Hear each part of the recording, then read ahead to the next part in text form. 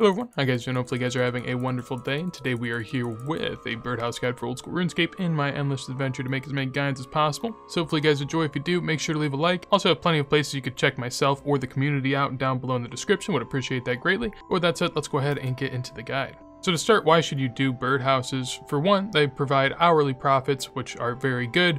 They're also very good to pair with herb runs for that reason, because they both take about the same amount of time, so it's something that you can kind of throw in there to add some additional profit to your bank account. And then beyond that, they also provide somewhat passive hunter XP. It's not entirely passive because you have to go and do it, but the XP is insanely good for the amount of time that it takes you, so it's kind of stored up over time. As far as what you're going to need to be able to do birdhouses, first is Bon Voyage the quest. Before that, you'll also need to complete the dig site quest to be able to even do Bon Voyage.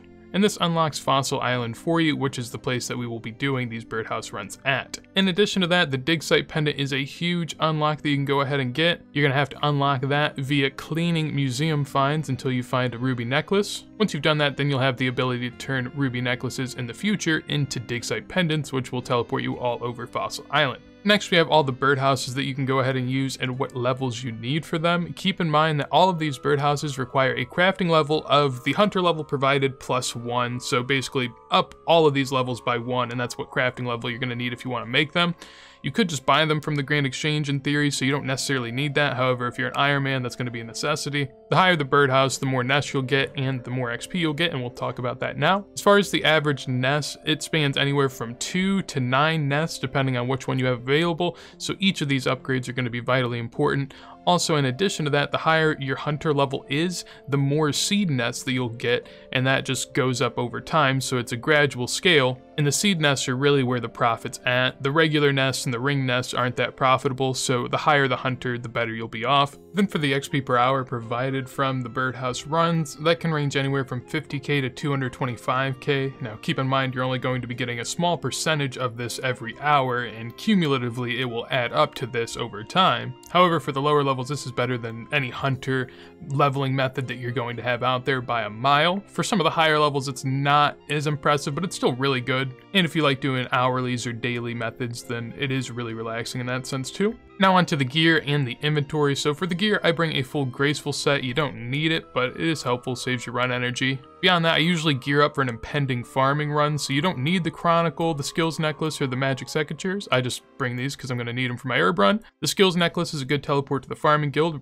right when you're done with your run, and the Chronicle is also useful for the herb run, so you don't have to worry about that if you don't want to, but if you are going to go ahead and use it, then those are nice additions. For the inventory here, you're going to need to bring some sort of hop seeds. The best at the moment is Hammerstone. The other ideal ones at the moment are Barley, Asgarnian, and Jute seeds. All of these are very, very cheap, this being about 3 GP a seed. Beyond that, I bring a clockwork mechanism that you can go ahead and use on your logs to make the birdhouse. I also bring a hammer and a chisel that is needed to do that process, as you can see right here. Then I have a dig site pendant to teleport on over there, and I have a rune pouch to get away if you are someone that's not bringing a skills necklace. Typically, I wouldn't bring this, but other people might. You'd probably want to teleport to your house, or maybe Varrock or Camelot, whatever is your most useful destination. But with that said, let's go ahead and head on over there. So I'm going to teleport to Fossil Island using the second teleport on this necklace. If you don't have that already done, the way to get that is to make your way on over here through the Fossil Island area. So basically just take the boat on over,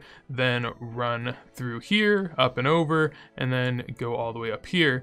And once you're in this house, then you can go ahead and use this dig site pendant on the strange machinery around here. And upon doing that, it will allow you then to have this teleport that will take you right here. This teleport's really useful because from there you can use this magic mush tree. The main ones that you're going to care about is the Verdant Valley and the Mushroom Meadow. This works much the same as the dig site pendant in the sense that you can't teleport there until you've activated these trees. The first mush tree that we'll be teleporting to is on the southeast side of the island right here. To get there, you just have to do a little bit of running around through this area and then go on in and activate it.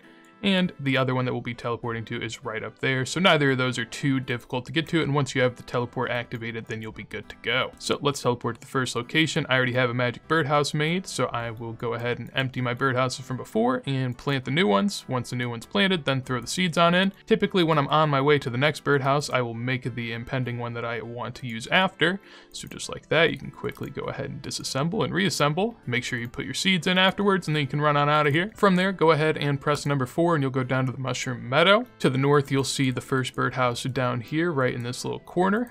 Go ahead and make yourself another birdhouse again and get yourself ready. And that will be the third of the 4 total. So from there, go ahead and run south. And once you get done with this long stretch of running, then we'll be at the final one. It really is a very easy hourly to do. And as you can see, the magic birdhouses were getting me about 1.1k XP per, so it's like a free 4.5k XP. And in addition to that, usually you get a lot of bird's nests. I've gotten very few on this run, so not a great example, but still, it's just some easy money, easy items too for an Iron Man if you need that as well. But once you do that, then you're good to go, and in another 50 to 60 minutes, you'll be able to do another run just like so. But yeah, that's going to be it as far as this birdhouse guide goes. Hopefully you guys enjoyed it. If you did, make sure to leave a like. If you guys want to see more videos like this as soon as I go live, make sure to subscribe, and also have plenty of places you can check me out down below in the description. But with that said, hopefully you guys have a wonderful day, and peace.